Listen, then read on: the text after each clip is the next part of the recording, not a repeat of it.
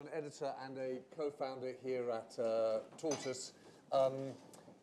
If this is your first ThinkIn back in our newsroom in 2020, then very happy new year. We wish you a roaring 20s. And if you've not been to a ThinkIn before, welcome to Tortoise. We are not quite a year up and running. We started, have we still got the backing track? Sam? No worries at all. Well, I was going to say we're a new newsroom. We're a slightly hipper newsroom. We do news with a slight, musical overlay, which I hope you enjoyed there. The idea of Tortoise started out actually in 2016 when there was so much argument about the news.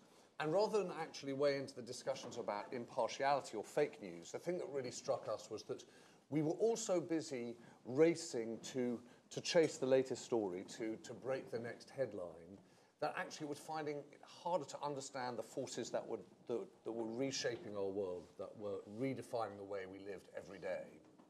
And so we've developed this format of ThinkIn, and the idea of it is essentially to take a news conference, an editorial meeting, and open it up, and make sure that in the course of the coming hour, we listen to as many voices in the room to try and understand what's happening, and in this case, on a subject that we know is important, but that many people like me really don't understand.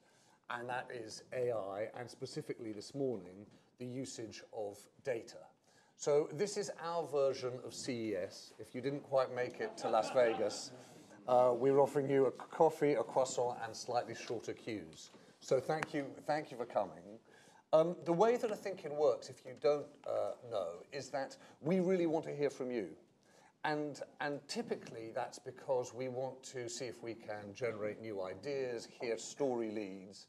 In the case of the work we're doing on AI, it's actually built around the index that Alexandra Mousavizadeh, my partner here, and her team built and we launched at the end of last year. And when we launched it, we looked at the race for dominance in AI, if you like. We looked at country by country who had the greatest preparedness for AI.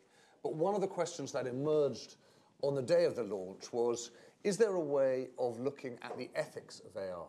Is that a measurable commodity, if you like? And one of the key elements of that was data usage. And I suppose what we were really interested in there were a number of different things. One was public awareness of data, prejudices that exist in data sets, ownership of data, and the uses and applications of that data, and the overriding risk, if you like, that when states intervene in technology areas, they do so 2 to 10 years late. And is there a way to avoid that kind of inevitable statism? So that's the background to this. A ThinkIn, just so you know, has only one rule, which is no questions.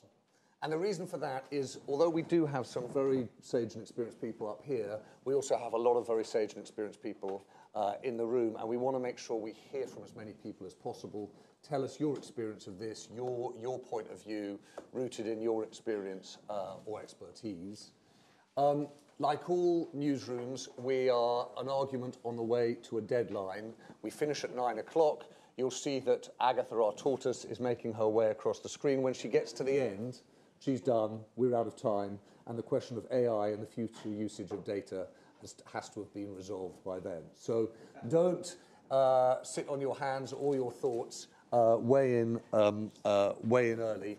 And one other sort of act of courtesy, you'll see there are mics hanging down, and we've got some cameras too, so these things are recorded. What we tend to do is do a cut down of them so that they can inform what we do in our podcasting and audio in particular. So I'm going to start, if I may. You may have seen in our Tortoise app this week, we have just focused on one story, which is Apple.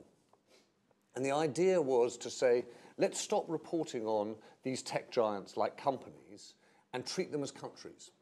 And think of them as, if you like, nation states. And so through the course of 2020, we're doing this series called Tech Nations, and we're trying to understand what's the government of Apple, who runs it, how does it operate, What's the structure of its economy? What's its foreign policy? What's its security policy? What's its cultural affairs?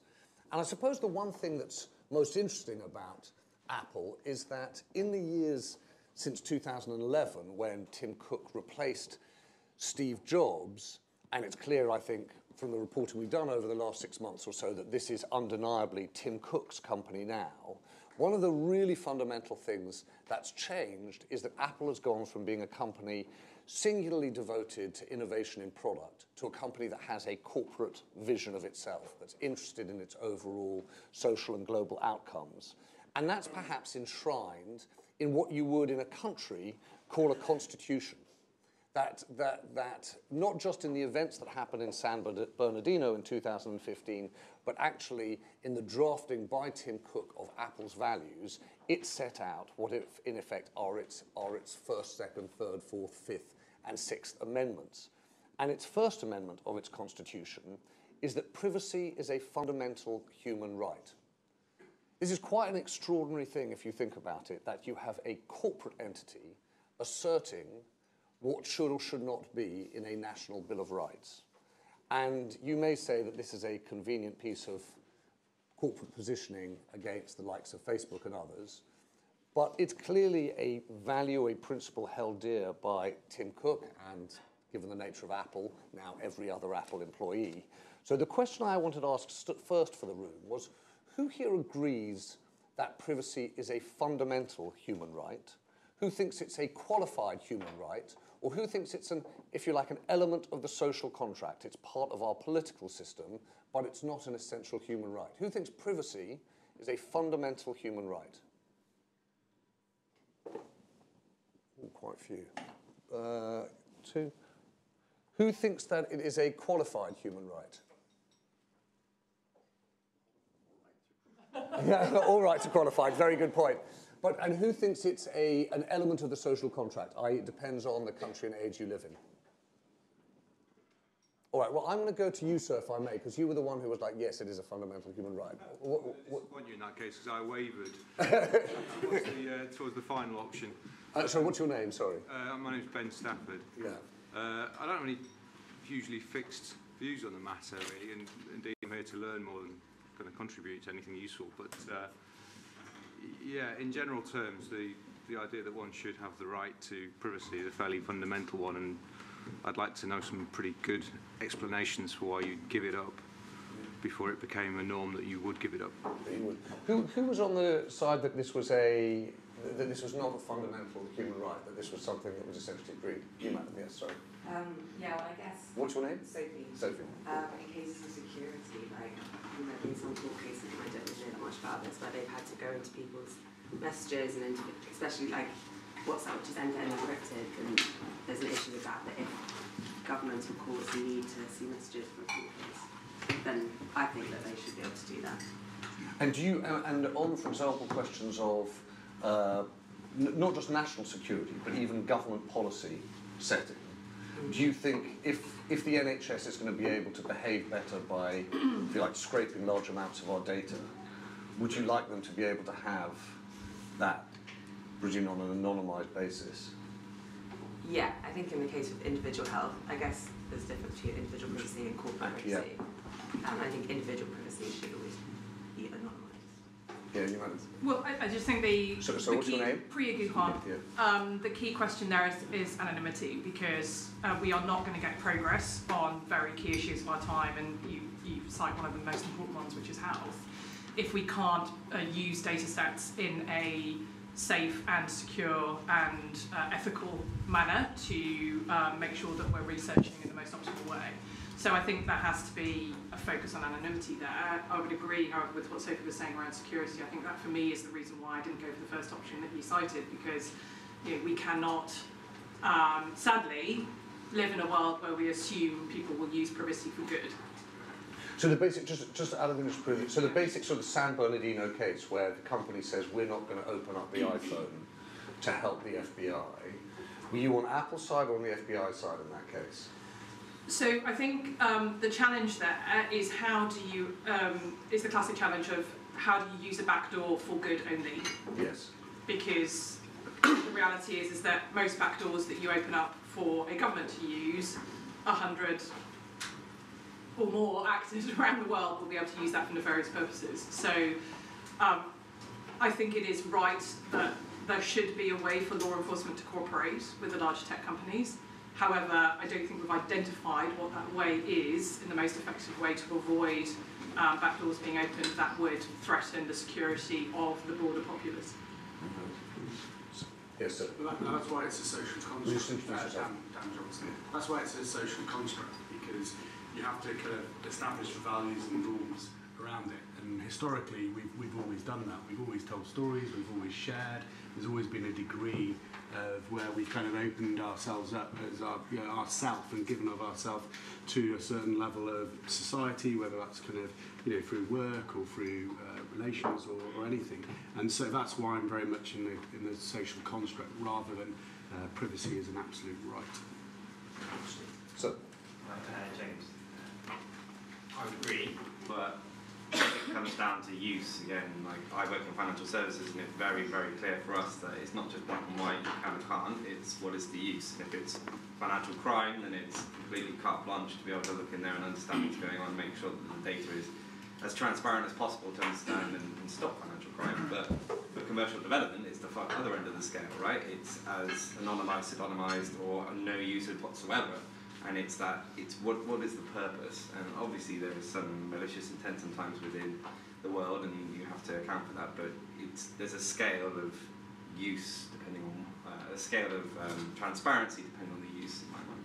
which would suggest that the position is essentially like Dan's, i.e. that it's a social construct. It depends on the usage, and that's how we determine. Well, I think it's a bit more than that. It is a right to privacy. Therefore, companies should be obliged to put in place a system like that protects as much as possible. So in the lenses of, again, commercial development, you should have the minimal amount of your data being used by companies to do targeted advertising, whatever it may be. But in the cases where it's security and others, then Well, let me just one other thing before I come to Rob, if I may, in a second.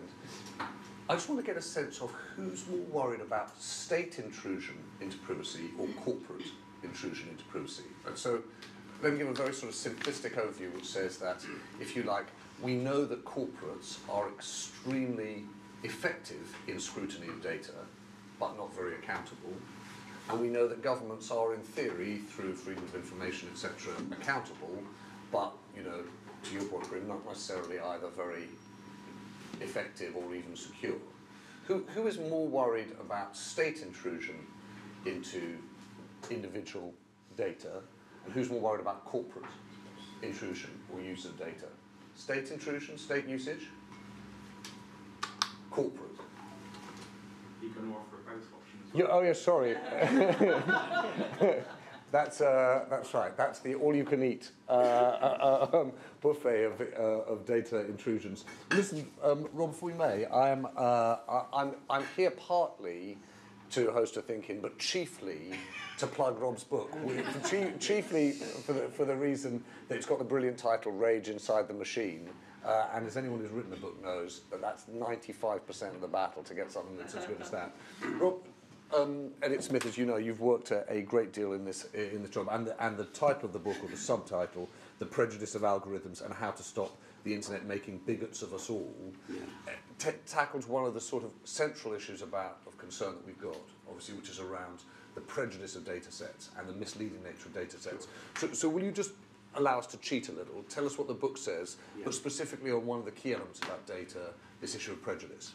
Well, the thing about data, the reason I say algorithms are prejudiced is partially to be controversial, but because I believe it's true. And the reason they're prejudiced is because effectively what AI does, and I want to make some comments about the word AI, because I've got a room full of journalists and I think I can do some good here, is what AI does is it simplifies and generalizes from complexity to simplify conclusions. That's effectively when you're a guy who designs algorithms that do things like that we call AI. That's effectively what you're doing. You're figuring out, how do I simplify sufficiently that I can derive generalizations? Now, when you simplify and generalize about people, you run into very particular kinds of problems that have existed since here at UCL, not very far from here. The eugenics faculty was started at UCL at the beginning of UCL. So, simplifying and generalizing about people has always been closely tied to some very negative things. However, simplifying and generalizing about people is useful, but it has to be, it has to be mitigated through human ethics and human understanding. And unfortunately, we're increasingly seeing AI doing generalizations and implications about people that I think have very negative social effects and are largely out of human control because of scale, because of intent, and other things like that. Now, the words I want to say about AI, since the thing has AI in the title, I think I can go for this, is usually in a headline, if you substitute the word computer program for AI, you do no damage to the headline whatsoever with regard to its information delivery and make it slightly truer, right? But AI, it's in the 50 years the term has been used, over 50, almost, I guess it's almost 70 now. So it started being used in 1950, if I'm remembering correctly, maybe 1955. That term has meant lots and lots of different things. I think the best way to say what it means is computer programs, algorithms that have the pretension of imitating some special human quality, right? And that special human quality can be called lots of different things. Intelligence is one of those things. Other things are sentience, consciousness, etc. And they are algorithms with pretensions, because ultimately AI is much simpler than people think it is. It's also at a scale and a speed that makes it entirely impossible to understand. So that's the thing. Simple and complex at the same time. But can you just sort of pause there for us and just give us a sense of, if you like, not how good AI is, but how bad it is? How unreliable do you think it is, Rob? Unreliable. This is the thing that's complicated for you, and I'll use the Google mammography example. Everybody probably would have seen the headline that said, effectively, that AI can now read breast cancer scans better than human beings. Advice on headlines about AI, never say better than human beings in the headline, because usually it's misleading. And in this case, it's entirely misleading. What's going on in this study, which comes ultimately from Google, is effectively they're doing retrospective analysis on biopsied cancer. Oncologists will tell you retrospective analysis and real clinical trials are entirely different things. And one of the reasons is because the data for which we have the biopsied cancers was in fact data where we dug into people because the doctor said we needed to dig into people. The second thing you need to know is that the outcomes of getting more cancers diagnosed are not necessarily positive. It's not entirely clear that more mammography, in fact it's sort of clear that more mammography will make the problem worse, both in terms of the labor intensity applied, in terms of the quality of people's outcomes, and in terms of the quality of people's life. So this idea that it does better than humans is, what do you mean by what humans do? Because human doctors are trying to get good outcomes for breast cancer patients. They're not just looking at scans and saying, oh, do we see any cancer here? And moreover, there's a really great thread on, if you follow me on Twitter, I can actually point you at it, but it's a great thread where an oncologist goes through and says why the study is misleading. And the thing about AI, what is AI doing that's bad? It's misleading people about fundamental things that need to be done in life, from medical diagnosis all the way up to how we vote. It's also changing the dynamics of our society, the social media. Effectively, I think the job that's been most impacted by algorithms has been editing news, because the curation of news for most people is largely done algorithmically through the presentation order of their news feed. And I think that's doing great harm, because algorithms simplify and generalize. They're simplifying and generalizing about the audience, and then they are delivering content based on those simplifications and generalizations in a way that's very not diverse. And moreover, it's a way that's exploitable. Because I think what's going on now is informational segregation and digital gerrymandering. I think that's and that's why Cambridge Analytica. Just explain both of those things. Informational segregation. Effectively, we're being, by algorithm, divided into subcategories of people in these simplifying and generalizing ways that often, by the way, align with normal ways of segregating people, because that's how data analysis works. It goes from simple features to characterize complex phenomena. Simple features come down to things like gender and color quite often. So it's dividing us into categories of people at massive speed and scale. Then it's delivering different information to different people. Now, riding on the back of that, you can very easily go and say, okay, here's a group of people in a particular electoral district who I want to sway 100 of them to vote differently.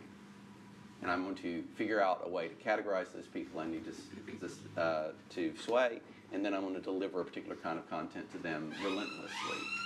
And certainly this goes on writ large and in the small electoral example. Constantly, we're very aware of it. Without the algorithmic infrastructure that we have, and it is algorithmic infrastructure, it's not just the network, it's not just the social network, it's the social network algorithms. Because ultimately, at the scale of modern social networks, the only way to do these things is algorithmically, and algorithms inherently simplify and generalize. So effectively, that's the biggest damage that AI is doing. Okay, that's great. Well, I'm going to come back to that, and before I come back to the room, I'm just going to come to you if I might, Dave, because, Dave, with the work that you do at Darktrace, if you like, Rob's describing accidental public policy problems that are created by the algorithmic age. Your job is actually to deal with explicit and intentional malice enabled by AI, or at least supercomputer programs. Can you explain a little bit about what we should be worried about, or what you're trying to track, so we can understand what should be done about it? There's the shift to the amount of data that has been lost by all of us as citizens, and the ability to weaponize that data that's been lost with the introduction of machine learning or computer programs it feels like we're at a real tipping point of some significantly greater harms in an era where cybersecurity is already pretty bad. Right? So we're not starting from a good place. I'll give three colourful examples. The first one is all of us have lost, at least between us all, 1.4 trillion passwords. I know that because down the road there is a company called Securio who have found criminals trading with each other over 1.4 trillion of all of our passwords. This is globally? Globally. I mean, still a lot. Why does this matter? Because, you know, we all pretend we have long random passwords, and reality is we don't. And you can look, in this data, you can look people up by name. So I've looked up all the lost Dave Palmer passwords in the world, and some of mine are in there. But a lot of those passwords, and this is a real one, is I love Kathy. Just a short string. And then you, if you were malicious, you could dig into that and say, who is this person? And how do they generate their passwords? And they're all, I love Kathy. One of them's not very courteous about Kathy. The point is there is now a lot of data about us, about how we develop our secrets. Well, not how we develop it. What are the secrets that we use? And from that, using the simplifying and generalizing that Rob's talked about, we would be able to predict people's passwords now, given just their name, or their name and address would be far more effective. Name, address, football team they support, and the car that they own, largely available via Facebook, would give you an incredible ability to predict passwords. And please, everyone, stop putting your sports teams and your pet names as your passwords. So that will be an enormous tipping point. When we have relatively uncomplicated systems that are very effective at guessing people's passwords just by knowing their name and address or name and religion, cybersecurity is going to get a lot worse. Another thing that AI is changing is relatively rarely discussed, but one of the things that criminals do in order to get inside your organizations, for instance, is hack the video conferencing units in your meeting rooms. Because if you're going to talk about something really sensitive, you probably do it in your boardroom. If you're a law firm, you invite clients into a wood-panelled, lovely room with great coffee, I imagine. And there will be microphones and smart TVs and video conferencing units all over there. And we've seen for years and years those systems being abused. But as I have joked many times, criminals don't become criminals to go to more meetings. But now they can stream those conversations out to a machine that will transcribe it for them. It won't be perfect, but it will be accurate enough. If you've been frustrated with your voice assistant, then you'd perhaps be surprised that the real-time things like Alexa and Siri feel frustrating, but when you look at offline transcription, where you're prepared to wait a couple of minutes for the results are actually pretty incredible. So now we could go around the world hammering smart TVs and video conferencing systems that are very poorly protected, some of the weakest technology that we all own, and start collecting up what people are discussing, automatically having it transcribed, and go and search that data corpus for things that are interesting. Could be court cases, could be unannounced mergers and acquisitions. We are not ready as a society for a world in which we talk to each other and say, is it safe to have this conversation in this room? I used to work at MI5 and GCHQ. I did that for 13 years, literally had that conversation. And I know there are some friends here as well that have been in that world. But normal society, we're not ready for, is it safe to have this conversation in here?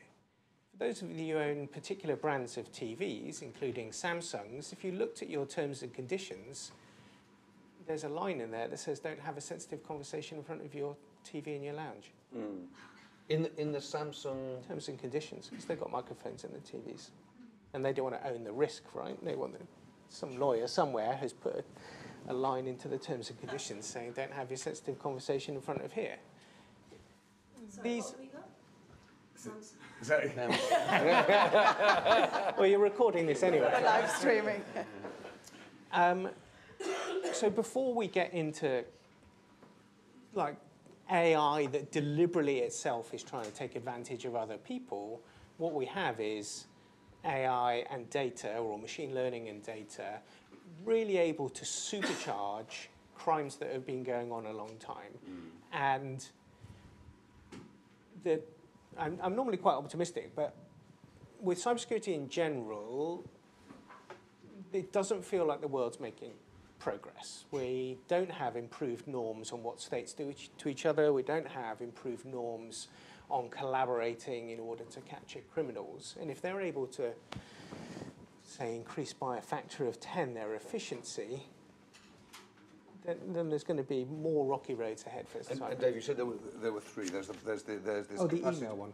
Oh, yeah. That's a long one. Is that okay? Are we okay for hearing more 2 things minutes? that are sort of slightly depressing first thing? Yeah, Dave, keep going. Yeah. So if we were all to get together, clearly this is a room of super smart people that are very well connected, and we were to create a criminal enterprise, then the number one thing I think we should build, and we definitely have the skills here in the room to do it, would be a program capable of reading all the emails in someone's inbox, looking at the different people they communicate with, and replicating their tone and the content of communications they send to particular people. How I would contact most of you who I don't know would be very formal. John, who I've met a number of times, might be more friendly. We've had conversations in the past. If we'd emailed in the past, maybe John and I talk about, again, Great British Bake Off or a particular football team or whatever. AI now is smart enough, and machine learning now is not smart enough. Machine learning, pattern recognition is good enough to replicate my tone, to see that there are points of content that two people have discussed in the past, and create an entirely fake communication, almost certainly with an attachment in it, because that's the way the infection will spread, and send that to someone else. Rather than attacking their technology, that kind of is what's going on, but what's fundamentally happening is we're using machine learning to attack the trust relationships between human beings. I'm sure if we started with James, we could take over everyone in James's address book relatively quickly, and he's probably very well connected. But then it moves out exponentially from there. And we would be able to blast our way across the world very quickly, or if we wanted to be more targeted, maybe we go into HSBC and we work our way around the bank until we find the people that, I don't know, set the limits on the ATMs. Whatever our objective is, we will attack the trust relationships between humans to achieve our objective. And then we just pick whatever malicious intent that we want to do to make money. All right, views and thoughts, yes. Sophia, I really had that in some way in a light touch version because you already had it? Yeah, this scam going on where I think they scrape the email addresses, and especially if you look on your email on your phone, you only see the name. And it looked like an email from my CEO, who have like a really close relationship with, asking me to buy, I think, iTunes cards.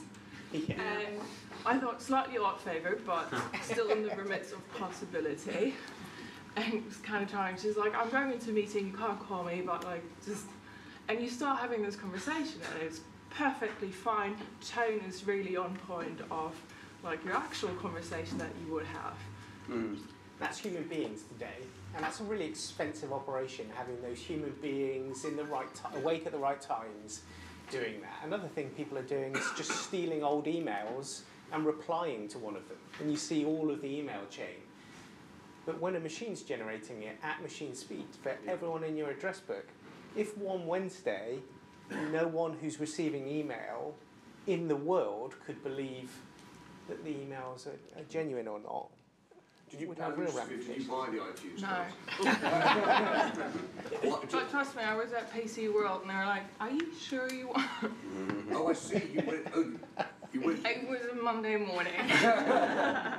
Interesting. I'd like to. We sort of cannily call this session "Data Rules," with the intention that we would think a little bit about the extent to which data rules, but also try and begin to game out what kind of data rules should be developed. And so I'd love to, as we get into the second half, think a little bit about what kind of systems for data ownership or regulation we think should exist. And before we do that, can I just see, are there any other sort of points or thoughts that people have on the back of what Dave was saying? Yes, sir. Right, John. Yeah. My name's John. We have been in touch about British Bake Off, I'm sure.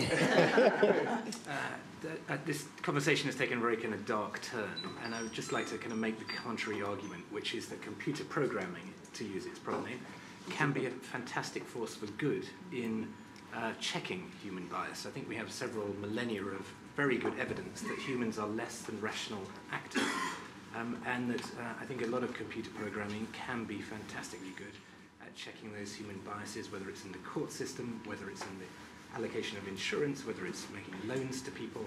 And as we're seeing in Cyprus at the moment, the human justice system is not a particularly fantastic thing. So I think there is a counter-argument to all of this, which is, sure, a lot of these elements are very scary, but used properly, and I use that phrase very carefully, this can be a fantastic force for good. Sorry, if I could jump in, I think that, I've made a living off AI for 30 years, so I'm not anti-AI. But I do think we need to identify the human areas where human intervention is entirely necessary, and make sure that human intervention is always there. Can computer programs help people? Of course they can, and they do substantially. But it's not as sophisticated as people think it is. This is absolutely true. And when it intervenes in things like human justice, I become concerned, because I think that those are the reason that we have a jury of our peers, right, is because effectively we don't believe that the programmatic system of law is effectively a programmatic system. And it's an algorithm of a sort, right? And we do not trust that algorithm to administer justice, right? We do not, as a matter of strong intent within the societies that we founded. Let's not make the mistake of saying that just because it runs on a computer, now we should trust the algorithmic system to administer justice. Yeah, but combined, that might be a better system. Sure. But John, can I ask one thing? How do you, I think firstly we're all inevitably fearful of the new, and so there's an element of that the conversation, or if you like, the thinking skews that way. But if you were to take your starting point, which is that the technology is sort of inherently progressive, that it actually will benefit human outcomes, how do you actually cement that into systems of governance or oversight? Law. There's a whole movement in America, which I'm sure you know infinitely more about than I do, about arguing, should you create a kind of federal drug administration for algorithms? Should they be reviewed by their peers? Should they be testable and contestable in a court of law? And I think that's quite a good place to start. Sure. I mean, the whole ethics and AI regulation field is a massively growing area. But there is the concern about ethics washing. in that field, a great concern. But John, you would argue you'd be in favour of an FDA, sort of a federal data administration or something. I think I would. Yeah. There's a lady over here. Yes, I'll come to you, Solomon. Hi, I'm Anna. Just to kind of the point that John made, I guess I'm seeing a lot of media coverage which is all about the concerns that AI or machine learning is raising in various areas of society, and not particularly as kind of good coverage as to all the goodness that is happening within AI. AI has been around from 1960s. The same sort of statistical methods have been around for a very long time, and just recently have been kind of accelerated by various technological things that have happened, such as cloud computing and ability to computationally at scale sort of crunch lots of data. So I guess the point for me, and some of the things that have been quoted are as misleading as the kind of things that have been we've raised as being quoted as kind of wrong, that AI can do things better than humans. Within this sort of filter bubble, just on the media point that you made, actually the algorithmically driven news feed, there's a report by Reuters that says that has exposed individuals to more sources than if it's curated by a human. Now, you know, the sources and our bias towards how much we trust sort of a polarized views of sources is a different matter, but there's also, I guess we need to be cognizant of applying our biases about whether things are good or bad, just because the coverage and the concerns are big and it kind of fuels our view of AI. Some of the things that I've noticed is media always covers AI with a robot typing on a computer. And essentially that sort of says your job's on the line, you know, they'll end up ruling the world, whereas I think we're very far off from sort of that doom and gloom dystopian future.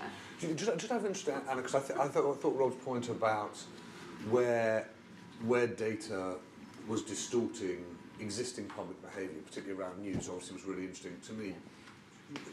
At the moment, it seems there's really very little clarity on whether or not we are being exposed to more sources, which we inevitably are, thanks to the internet and access to volume of sources, or whether we're being exposed to a wider variety of views. And I take the point that journalism has long been its own filter bubble. We had something called Fleet Street. Yes. You know, you could be a Mirror person or an Express person.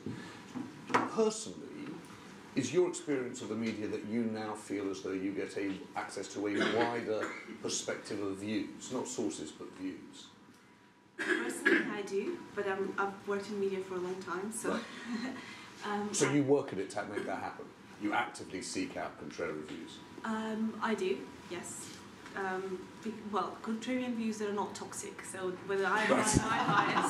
Nice contrary views. Yeah. I can see that. And I think to your point, it's an evolution. We are being aware of that, and there's pressure on the platforms. There's pressure on actually the big media to ensure that they're not creating their own filter bubbles, because, you know, when we didn't have the maturity of what AI can do and the effects that it can have, it was all about engagement, it was all about more clicks, because that's what the business model was, it was advertising. We're getting more maturity as an industry, and in that sort of sense, we're not where we need to be, but at least we know what are the problems that we need to fix within that sort of ecosystem. So, yes. Thank you. So I'm Jack, I'm from UCL, just to your point about... yeah, I work there too. So. We didn't have a eugenics faculty, but we did indeed have a professor of eugenics, which I think, you know, the lesson that's debatable, by the way. we might learn, though, something about scientism there, and the dangers of framing these debates in scientific and technological terms. So I want to make the case against ethics. I think ethics is a real problem in this. Not that we shouldn't be acting ethically, but that we can trust in a framework based around ethics to be able to sort out these problems, which we're starting to recognise of enormous scale and scope. And ethics, I mean, there's a bit in the notes here about how the tech companies themselves have been very quick to embrace ethics and self-governance as a mode. And, I mean, you wouldn't you, if that was your business?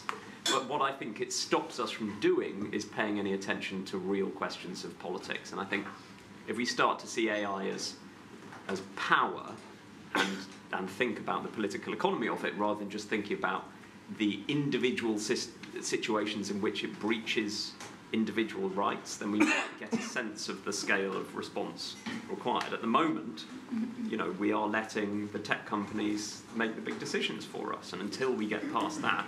But is your point that you want to make the case against ethics because you think ethics is a piece of virtue signalling by these companies, or because you think that ethical frameworks don't really apply to power plays and data?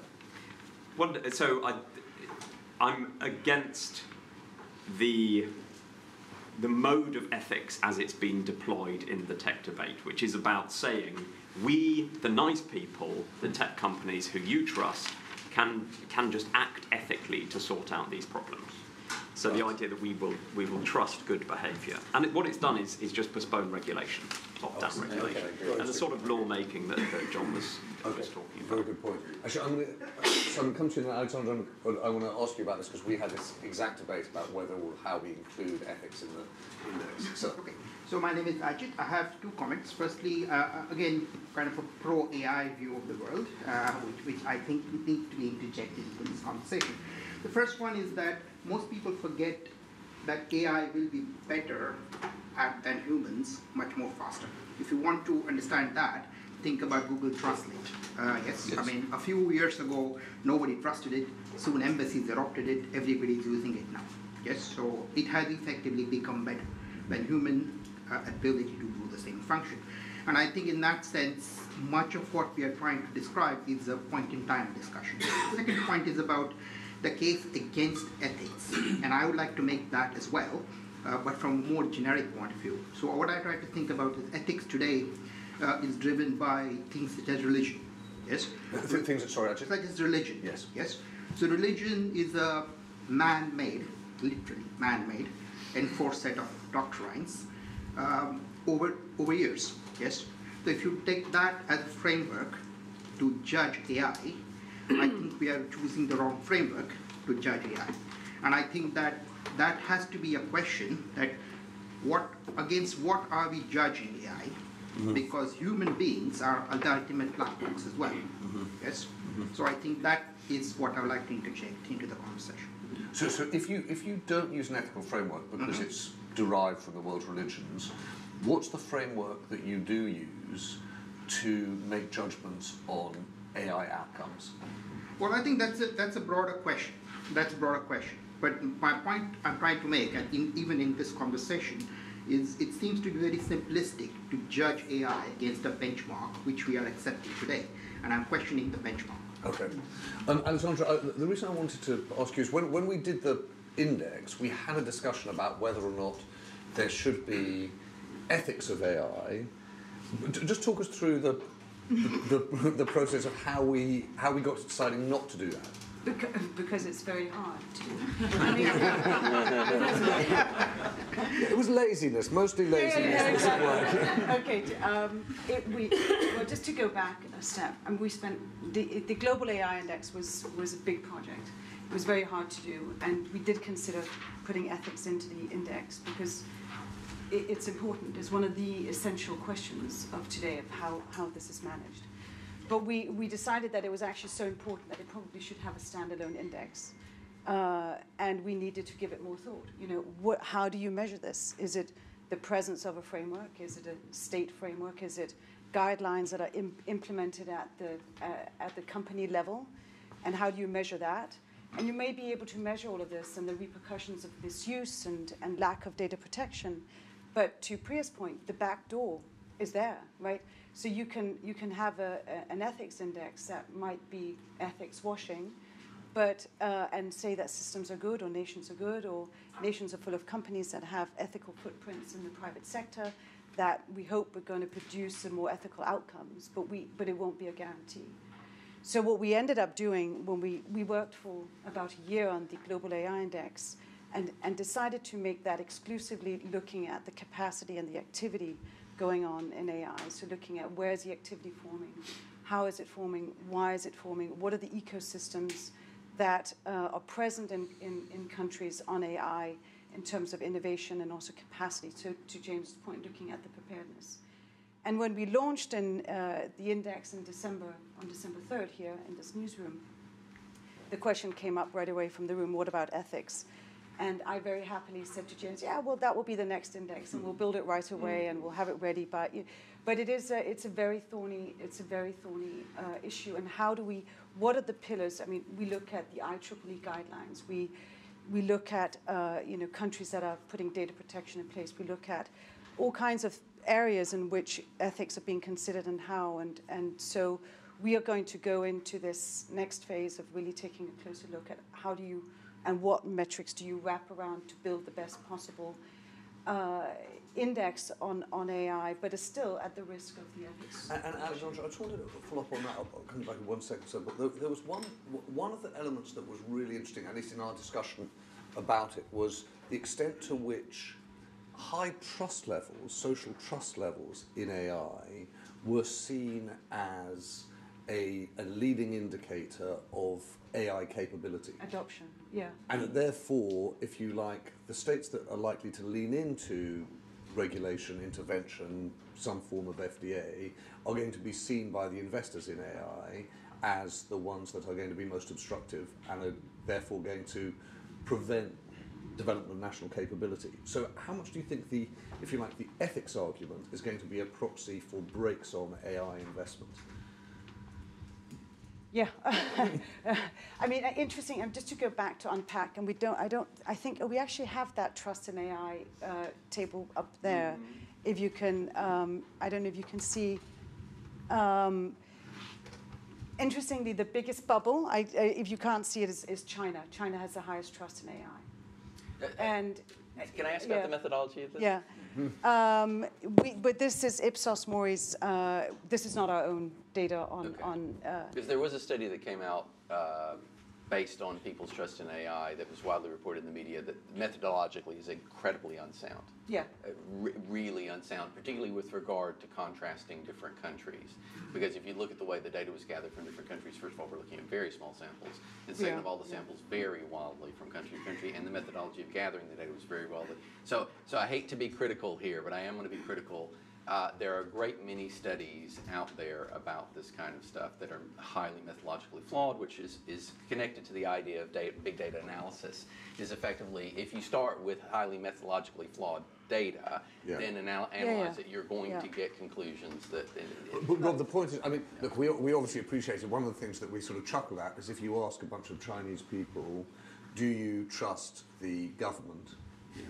You may find that a large number of people say yes, for very good reasons. How did you find those people? How, is this that's a huge... No, but the point that I was asking Alexandra was slightly a different one, which is whether or not we think that in the race to attract investment and skills in AI, being a world leader in AI regulation is going to inhibit that investment and skills development. That's the... Well, exactly, yeah. That seems to be one of the questions.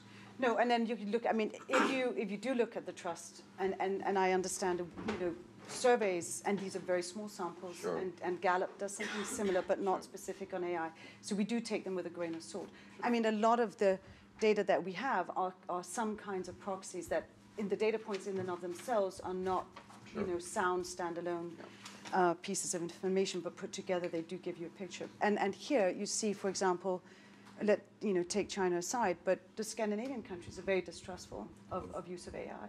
And when you look at how does that translate into adoption rates, because we also want to look at, the investment will follow the areas in where you think there's going to be high scalability and high adoption rates of AI, right? So if the regulation, because of lack of trust, is going to inhibit the use of AI, you're going to have countries with low and high regulatory environments that are going to potentially see a break on investment. Yeah. And therefore, that will spill into the rest of the data. Who have I missed? So we waving or just continue? I just wanted to add that I think within that whole conversation was really the key for me in that we're talking about now what more do we need?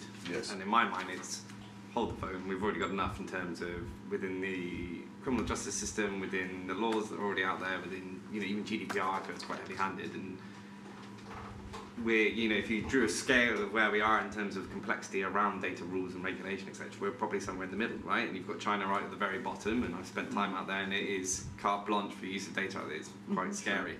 And I think we have to be very careful not to go and put in even more constructs out of concern because people don't understand it, and therefore stifle innovation, and really put ourselves on the back foot for growth in these capabilities. I think that point about, sorry, Maeve. I think that point about stifling innovation, somebody made it at the launch of the AI index as well. And I think giving people carte blanche completely, just do what you want, we then end up chasing with regulation, and slightly naive maybe, but what I would like to see is a kind of global agreement on these are the basic things that you are and are not allowed to do. The problem is that, if you have that you maybe end up with kind of data havens like you have with tax. Someone says, okay, well, if everyone's agreeing to do this, we'll let you do this if you come here. But I think the kind of summary of the whole conversation we've had really is that it's about a sort of cost-benefit analysis with risk versus the potential usefulness of it.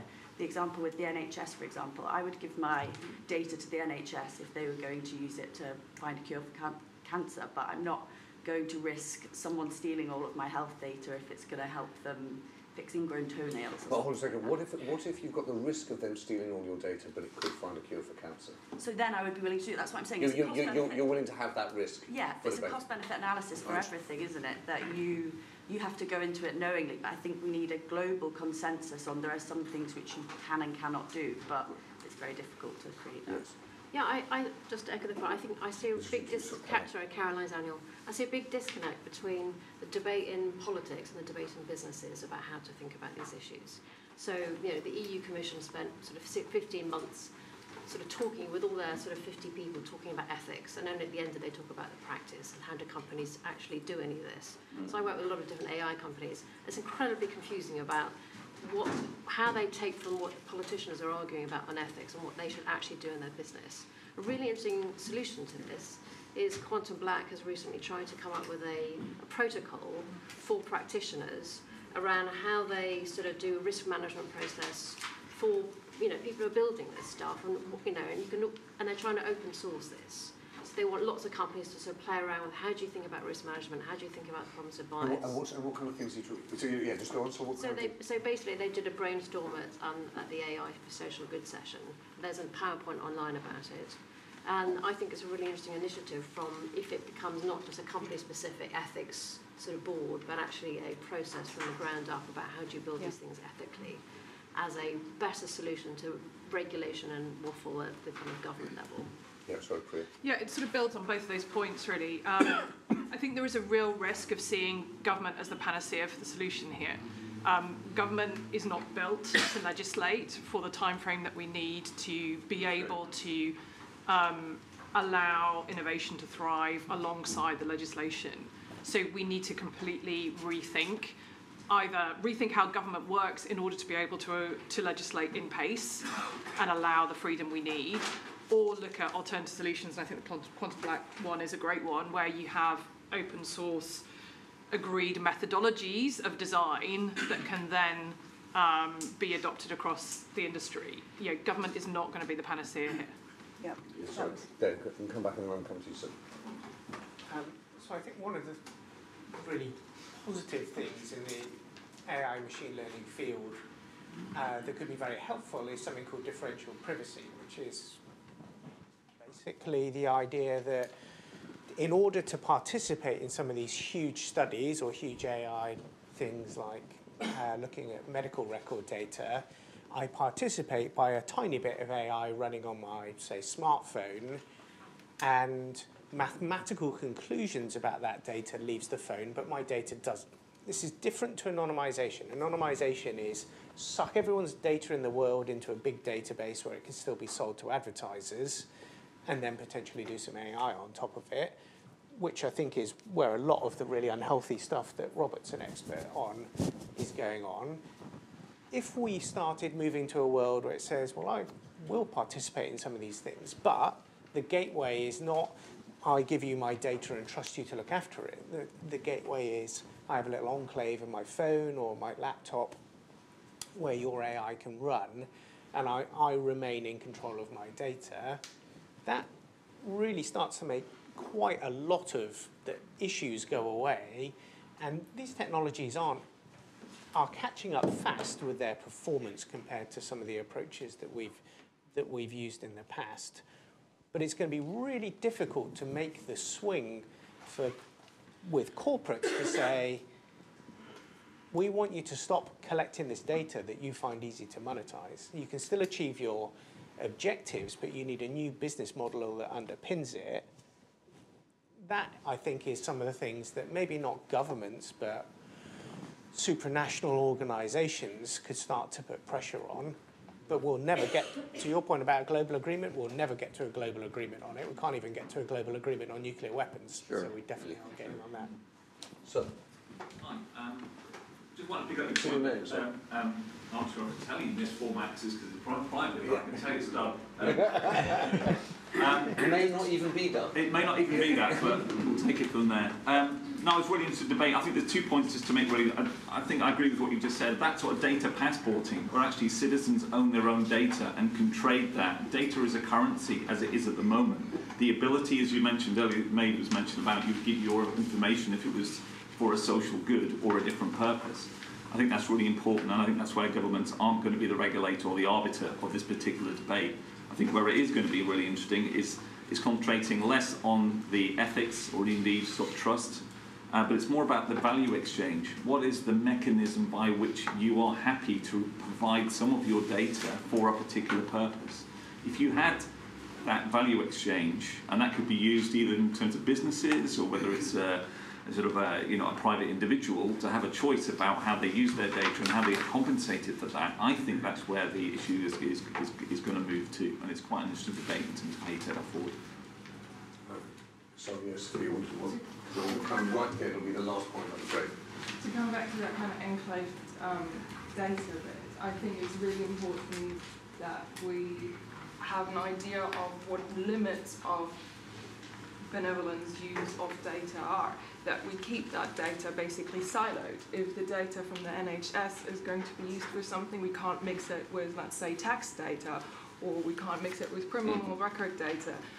I've encountered that lots with biometric data of refugees. If the police starts having access to that, being able to use that to solve crimes, you get a false positive in your statistics of refugees committing crimes. And then you start having actually like really wrong data, despite obviously having a higher now solved crime rate. Have a look at the Ring doorbell. No one's looked at the Ring doorbell yet. In America, it's just starting here. But the Ring doorbell is owned by Amazon, by the way. The Ring's owned by Amazon. And the terms and conditions are basically we can sell this data to anybody we want. In particular, collaboration with police departments is a big part of how they've made money in the States, because they effectively go to police and they say, hey, we'll give you a bunch of these Ring doorbells if you basically participate with us. And so they're making deals with the cops. So it is literally Big Brother. It is literally putting a camera on the front of your house that sees everybody that comes to your house and can do anything with that data that they pretty much like. The terms and conditions are unbelievably. Look at what the Electronic Freedom Foundation has written about the Ring doorbell. Yeah. Shocking. I'm afraid, as you'll have seen, ding dong, Agatha has crossed a line in lightning time as ever, which means that we have to wrap up. As I said, ThinkIn is really based on an editorial conference, and those of you, I've got colleagues here, Caroline and John from FT Data, and you'll know at the end of a leader conference, particularly at the FT, the editor when I worked there was the mighty Richard Lambert, who's now, as it happens, the chairman of our editorial board, but he had a brilliant gift for at the end of a conversation like that, saying, great, I think that's clear. And then we would walk into the corridor and try and work out what was going to be in next day's editorial.